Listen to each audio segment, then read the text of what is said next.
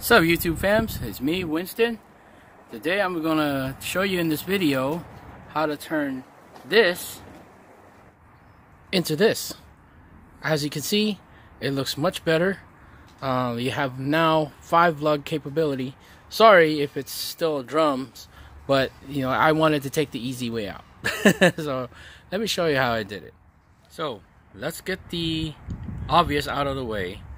Go ahead and properly jack your car and put it on jack stands, okay, making sure that the car is securely off the ground. Alright, now if there is any, you remove the screw that holds the drum onto the brakes, and then you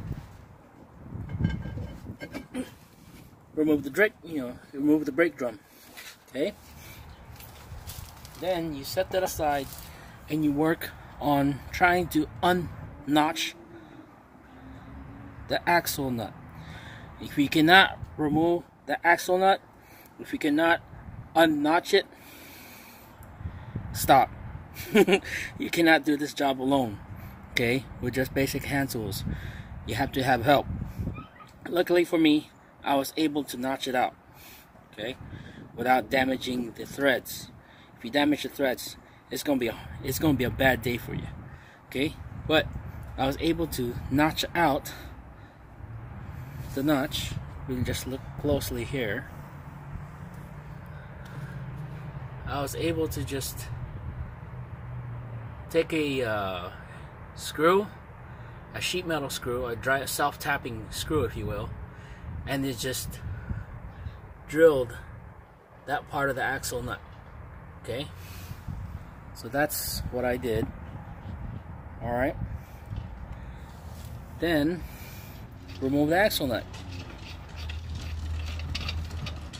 like so. You should be able to remove this like so. Whoever did this brake job last had a good, decent sense of putting axle grease on the shaft. So please do not lose this. Do not, I say again, do not lose that piece, because that's what retains the hub onto this shaft.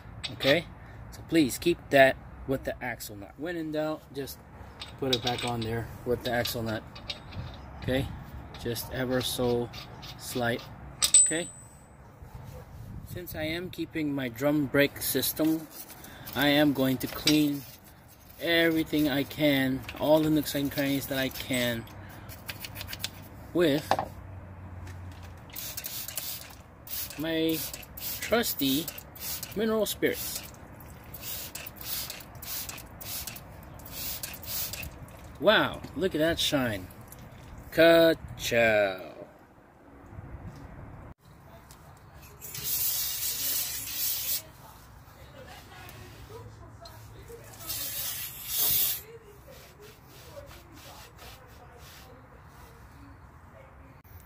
Okay, now here's the new, here's the old.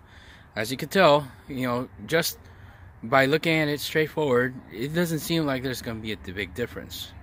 But here's what I did notice. Now, do you see that? This is much deeper than this. Okay, so your only obstacle is you probably might run into a little issue about your threads maybe being a little shorter than usual. But I've tried researching, and I've tried looking for answers here to see if it was going to be a problem, and so far I have not gotten a response.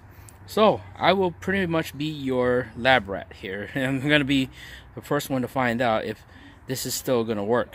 Okay, but so far you don't need too much thread, you just need enough, okay, for those rims to hang on. So my plan is I'm going to exclude this, okay? I'm going to exclude it so that when I try to put this on, it will have more threads to hang on to rather than a decreased amount of threads hanging, holding this down, because this is taking up more space. Okay, so I'd rather just use the width of this, okay, and let that hold the hub down. Okay, it's not even if you put that on there without this, it's still going to hold it down, right? Because there's, this is wide enough to cover, the shaft. So on this goes.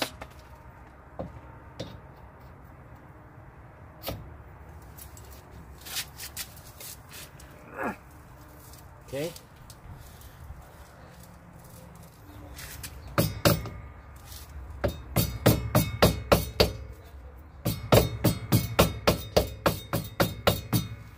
Okay, it's in there as best as I could. Okay, when you're putting on the nut, obviously you don't want to use this putting it on. You have to make sure you put it on by hand first to make sure that it's not binding the threads, okay, and then, messing up the threads. All right, so just put it on by hand, for as well as you could put it on there by hand, and then just impact it the rest of the way. There you go. Perfect. Little spider, little spider. If your car has ABS, cool, because these hubs have the ABS on them already. As you can see back there, you see those teeth? That's what the ABS sensor. If you don't have ABS, it doesn't matter. It's not gonna get in the way. All right, it's just, it's just there, just in case you need it. All right, there we go. Oops, I almost nearly forgot. You have to drive the notch in so that you don't lose your nut.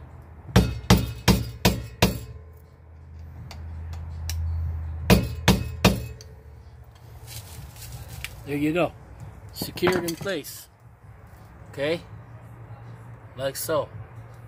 All right, it has to be secured so it doesn't move. As far as this goes, just go ahead and hang on to it anyway. You never know when you might need it again. Go ahead and put this cap back on. You can use a rubber mallet to hammer it in all the way. Voila. Make sure you remove the cosmoline, which is what prohibits the rust from forming, from the brake surfaces. Primarily this and the shoes, which I did earlier.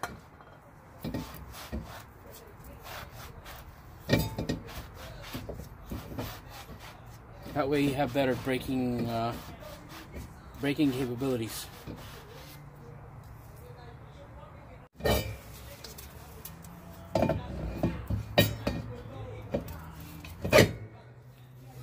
There you go. By the way, before I forget, let's take this off real quick. There's this spring tensioner right there. You see this right there? You loosen that, okay? When you loosen it, or when you rotate it, let me see. You rotate it to the point where this gets shorter. This will help bring this in, these pads in, and it'll help you fit these drums on there a little better, so that you'll be able to fit. You won't have so much difficulty, because it'll adjust itself, once you start applying your brakes. Okay.